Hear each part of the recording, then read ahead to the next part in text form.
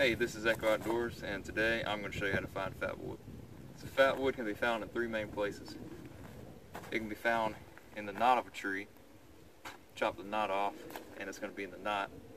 It can be found in the stump and roots of a tree, and it can be found in the trunk of the tree. As you can see, it might as well fall over right now. Here are where its limbs come out, and fatwood you can find in joints. Not all joints have it though. So if you find a fallen pine tree, maybe really depends, but probably about half of it. Half of the knots have some fatwood. What I'm gonna do is I'm gonna just chop into this knot, and I'm gonna see if it has any fatwood.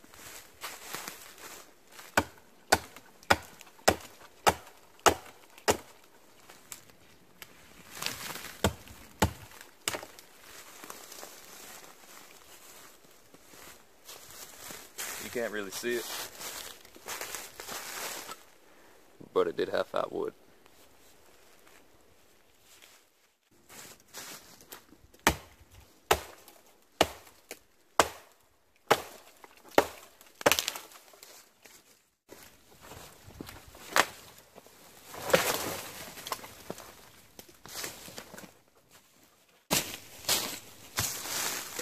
So now that we got the tree down, we can get to these knots easier.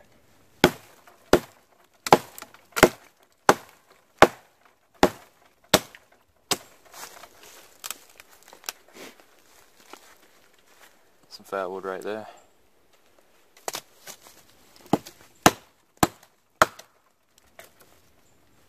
And just a little bit right there. I think it's important to note that it doesn't have to be a dead tree that you get this from.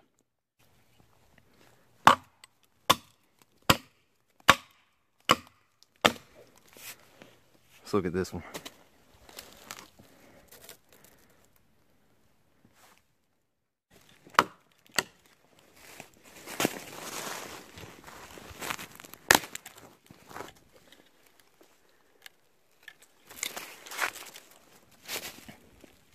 Look at this. Full of fatwood. What did I tell you?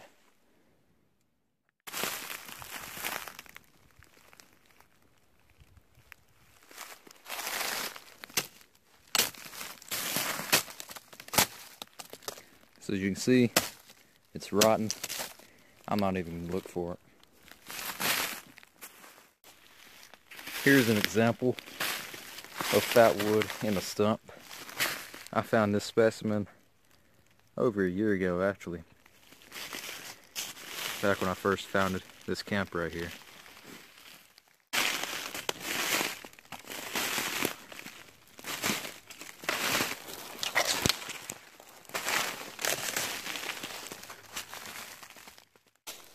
It's important to realize fatwood isn't just found in knots of trees.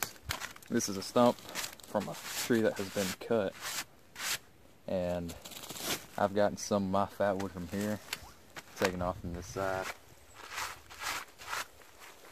But what I'm going to do to harvest this, I'm going to make it neat.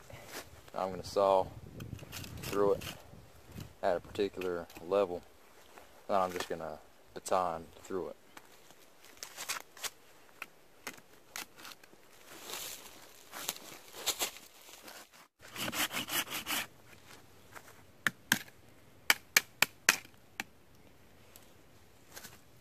As you can see, this nice yellow color on the ground.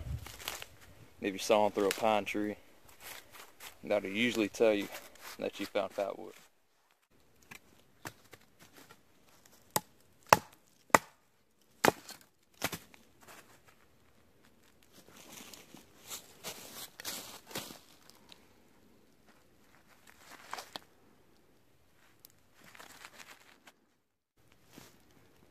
Now, fatwood, as you can see, I just harvested it from a stump.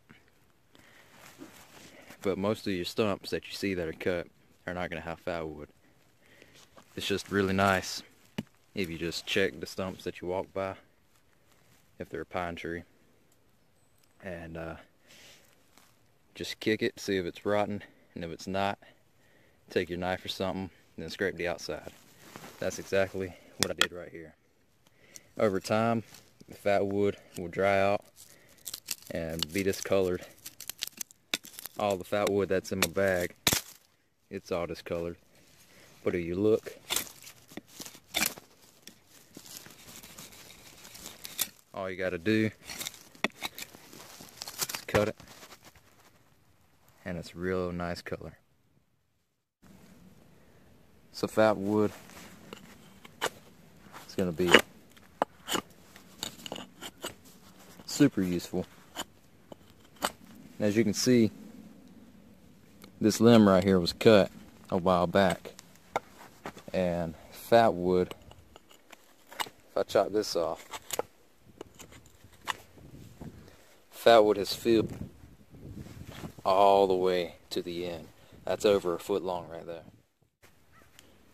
This is your woods torch. I'm gonna set this thing on fire, show you what it does. See what this piece of wood, see what it will do. So if I can get it lit, that'd be nice. So if I just do this, it's gonna light itself.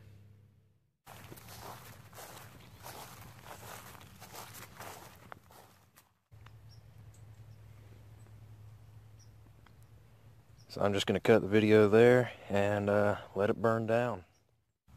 So it's been 7 minutes since you last saw it.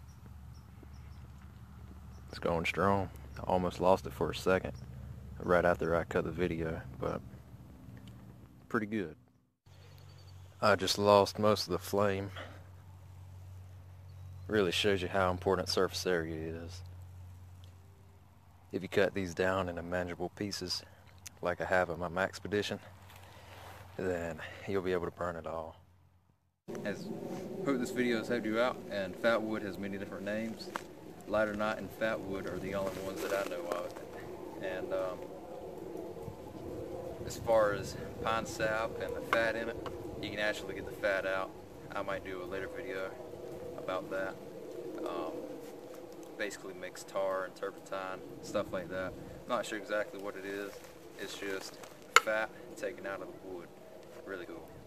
Turns the wood into charcoal too, so, you know, pretty cool.